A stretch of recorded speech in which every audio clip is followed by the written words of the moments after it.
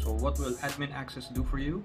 You'll get improved internet speeds depending on your location. So in this video, I'll show you the different ways on how to gain admin access and the different speeds that you'll get with the different settings.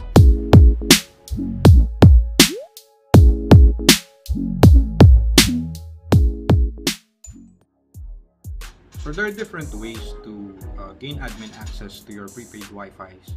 So first is to buy a modem that already has admin access, just like what I did before. Second is you can pay someone to do it remotely for you.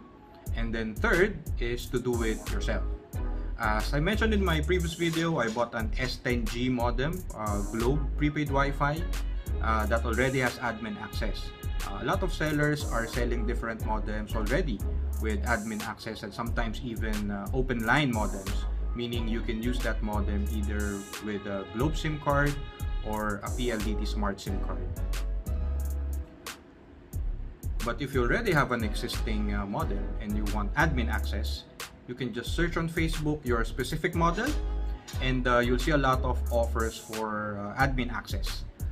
Prices would range from donations, wherein you would decide how much to pay, or you could also have fixed rates ranging from 200 to 300 pesos per admin access.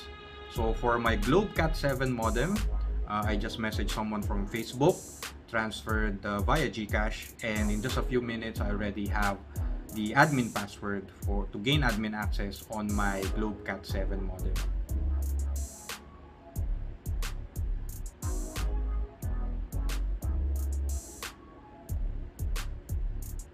Another method to gain admin access is easy or hard, depending on your modem. For the S10G model that I have, and on also Globe Extreme Wi-Fi modems, this technique should work. So for other modems, you can just search for instructions on Google or YouTube, but chances are you'll have difficulty finding tutorials, and if you do, sometimes it would lead you to paid services. So for the S10G, what you do is just log in using the default username and password. Okay, so you'll see different settings there, but if you do not have admin access, then if you click on the router settings, you'll only see DHCP. So what you do is just click on that button, the DHCP button, and then on your address bar you'll see a hashtag with a router setting on it. What you do is just change it to frequency. Okay, once you change it to frequency, you'll now have access to different bands. So for this modem, we have band 3, band 28, band 40, and band 41. So what you do is to just check one. Alright, so just check one of the bands to check which one would be fastest in your area. Okay, so let's check the band 3 first.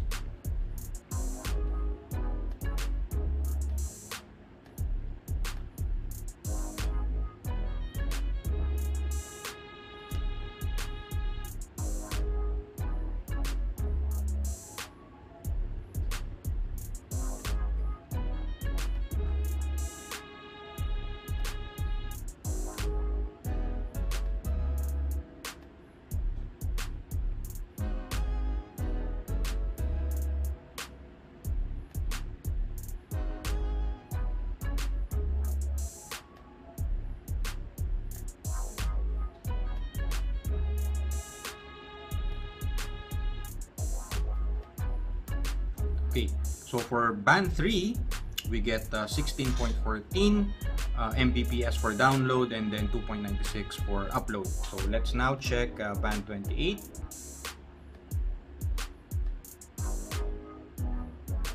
Let's just wait for the network to refresh.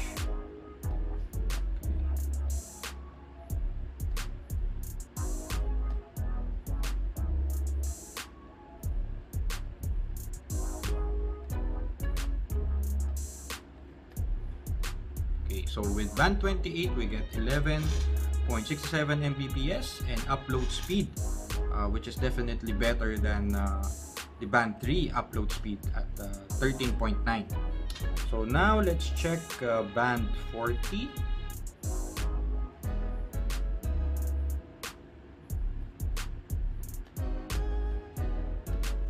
So by clicking band 40, I also noticed that the signal strength was reduced from 4 bars to a single bar.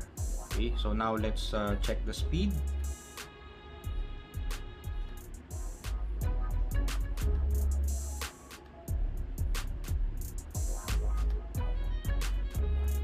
Okay. So the speed is 0.37 for download and 0.04 for upload. So if not for admin access, sometimes your modems would automatically assign band 40, so you'll get this type of speeds. Okay, last but not the least would be band 41.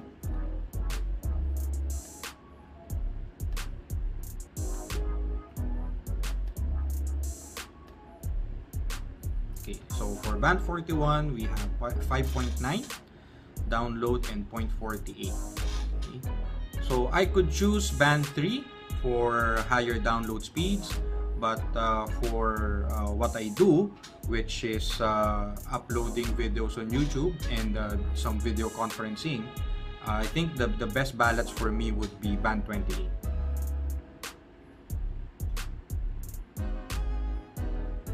So there you have it. I hope this helps you in your quest for faster internet speeds. So please like this video and don't forget to subscribe to the Misadventures of Ronnie G. So thank you for watching and stay safe.